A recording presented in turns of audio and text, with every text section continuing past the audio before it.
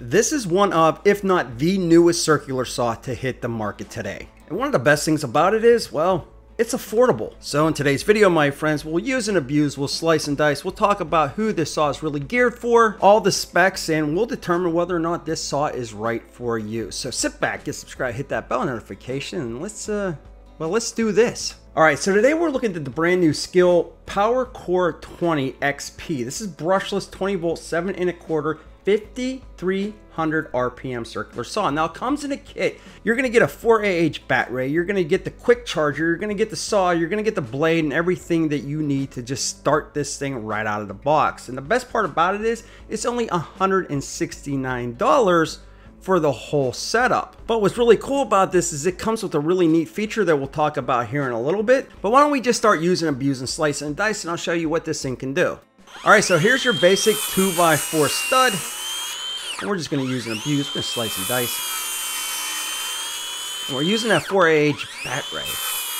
Now we're using a 4AH, which comes in the kit, but if you had the bigger 5AH, which is gonna give you a little bit more power, a little less sag, you can make up to 350 cuts in a 2x4 on a single charge. But let's throw some nails in this woodage right here. These are framing nails.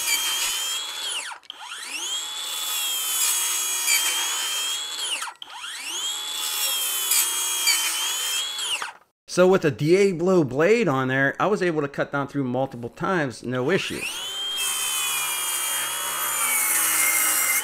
Now where this saw really seems to shine is when you're using it on plywood, laminated wood, MDF, OSB.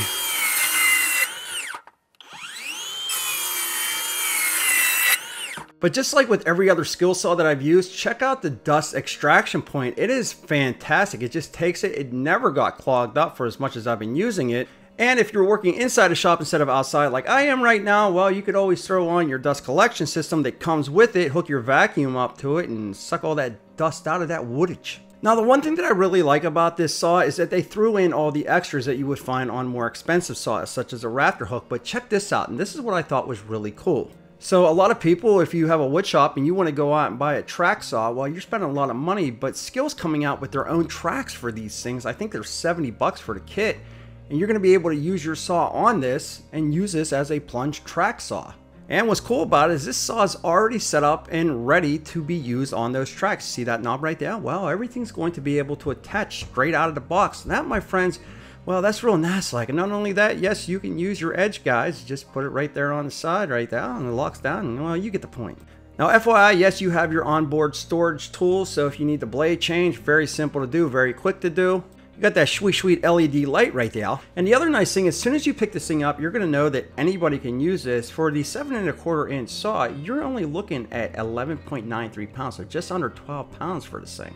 And I'll tell you, this thing is also really comfortable in the hands. It feels real smooth. There's not a lot of vibration. It has a nice grip. Now, as for the bevel action, everything is very simple to adjust on this. You don't have any positive stops. A lot of people don't like that anyway, but you can cut the angle at 56 degrees or up to 56 degrees. Have I shown you that sweet LED light right there? Now, I do wish that they would have highlighted these numbers a little bit, so people that are hard of seeing, well, they could have seen them better. It does blend in a little bit, and they're tough to read. However, they did add the highlights on the shoe, and as far as it goes with being able to see the blade while you're cutting and, you know, your line, you're not going to have any issues with this. And of course, with that extra handle placement right there, you're going to be able to keep more control of the saw while you're slicing and dicing. The other thing I will tell you that was fantastic on the saw, and even the upper end saws can't even claim this, is that the saw guard, the blade guard, it was fantastic and rode up over every piece of wood that I threw it at with no issues. It was a smooth. Now, the other thing I'll throw out is that this is cast aluminum on the outside. Plus, when you're cutting, you're going to get 2 5/8 inch depth of cut on this saw. And again, when you're adjusting,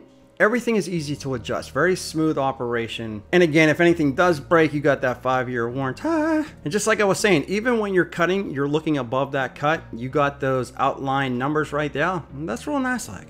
And all in all, the electronic blade stop, well, it did pretty good. You could say I released my hand. This is slow motion, so it's gonna take a little bit more time, but it starts up, got the soft start, you let go of the trigger, and within not even a fraction of a second, it'll stop that blade. Man, I love slow motion. Now, again, I do want to point out that even though this is a good saw and a great price for this saw, there's limitations with this thing. It's definitely not the most powerful saw out on the market. This right here is geared for the weekend warriors, maybe the handyman that just does some side jobs for a little bit of extra money, or maybe somebody that just likes to build things on their off time. I'm classifying this saw as a DIYer saw, or maybe a prosumer even, but that's drawing a fine line. If you're a professional and you're out there framing every single day, this saw just simply is not for you. This saw definitely has its limitations, and when it comes to professional work, well, it's just not ready for it. That said, if you're in the SKIL line or thinking about getting into the SKIL line, you might want to check out this saw right here.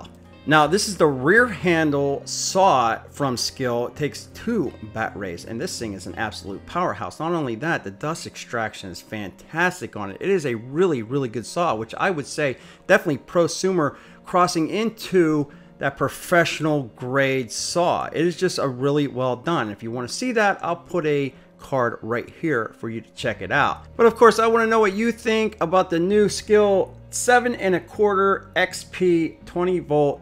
Let me know in that comment section below. Also, if you know somebody is looking for a pretty good saw for a pretty good price, share this video out to them. I promise you they'll like you a whole lot more. Also, get subscribed so you don't miss any upcoming videos. We'll be back with more videos soon.